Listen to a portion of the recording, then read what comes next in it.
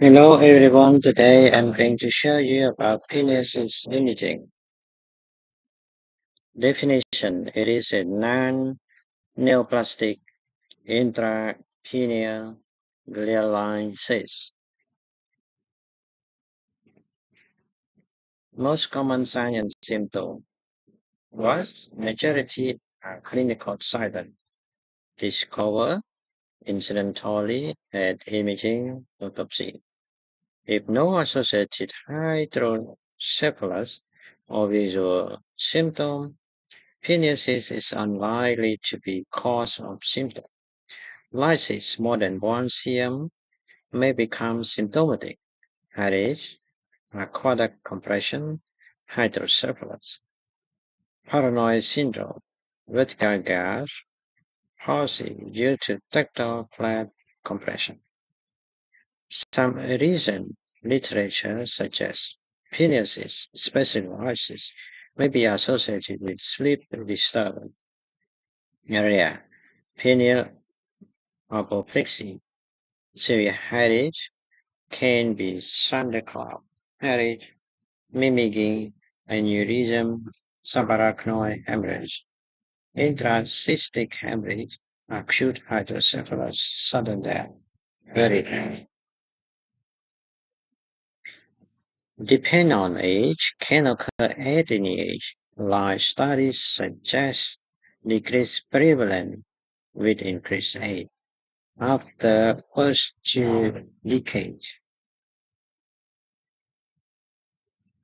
it's happened equal in male and female. Ethnicity is not known. Epidemiology extremely common. Penises are detected in more than 50% of children using advanced imaging. 3 Tesla and 3D SSFP. 33 to 40% prevalent in autopsy setting. In the imaging, most common apparent single around or voices less than 1 cm. Lobulation and internal septation are common. CT low attenuation focus in pineal region may be difficult to identify seen wall on CT.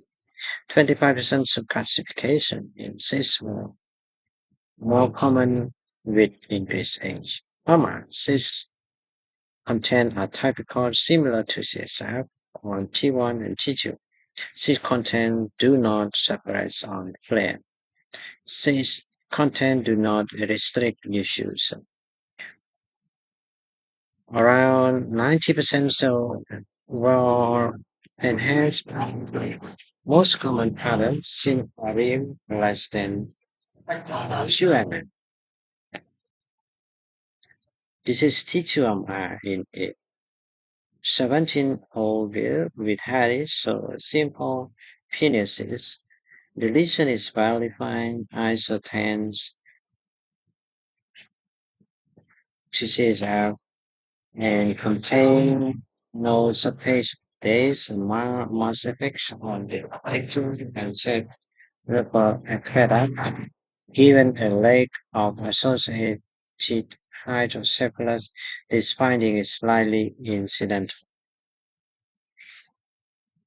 This is the non-contrast enhanced CT in the 9 years old with Harris or hypodense lesion in the pineal region. It is difficult to clearly delineate the border of disease on CT, not the legs of ventricular megaly.